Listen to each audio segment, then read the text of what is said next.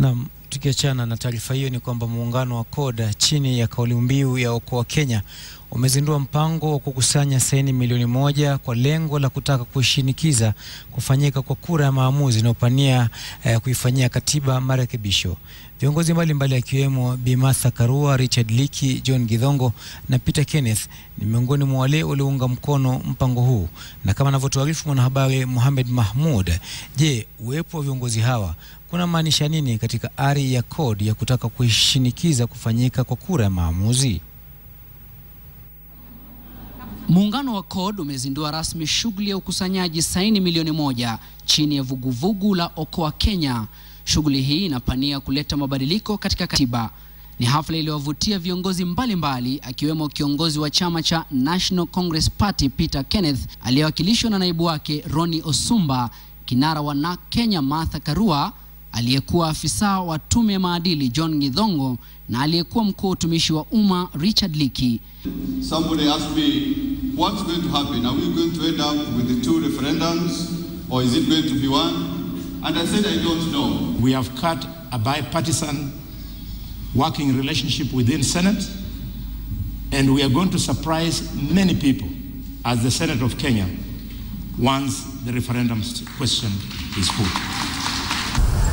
Muungano wa CORD unanuia kufanyia marekebisho katiba, hasa ikizingatia masala ya kufutiliwa mbali kwa tume huru ya uchaguzi na mipaka ya IEBC, usalama wa taifa, suala la ardhi, uwakilishaji wa jamii zote serikalini na kuongezwa kwa fedha za serikali za ugatuzi kutoka 15% hadi 40%.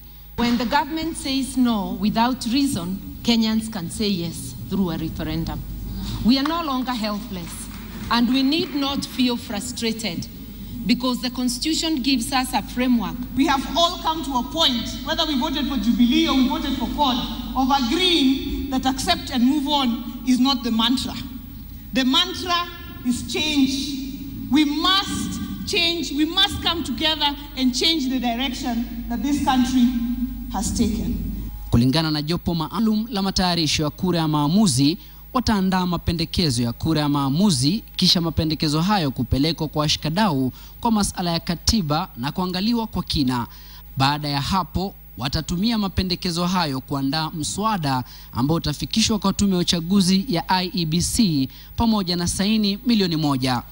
Baada ya mswada huo utapelekwa kwa serikali za kaunti ili kupigiwa kura. Pale mswada huo utakapoungwa mkono na kaunti zisizopungua 24, utarejeshwa tena kwa bunge la taifa na la seneti kupitishwa kwa thuluthi 3 na kuwa sheria. Iwapo mswada huo hautapitishwa bungeni, utarejeshwa kwa Wakenya na shughuli ya kufanyika kwa kura ya maamuzi kutekelezwa mara moja. Therefore, okoa Kenya is about looking at that 20% that Kenyans were given a promise that would be sorted out. And when we finally got a constitution that replaced the old one, many felt tumeshinda.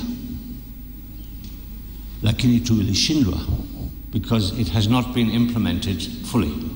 Huku muungano wa CORD ukijaribu kila juhudi kuhakikisha kwamba kura ya maoni inafanyika, serikali ya Jubilee kwa upande wake inapinga.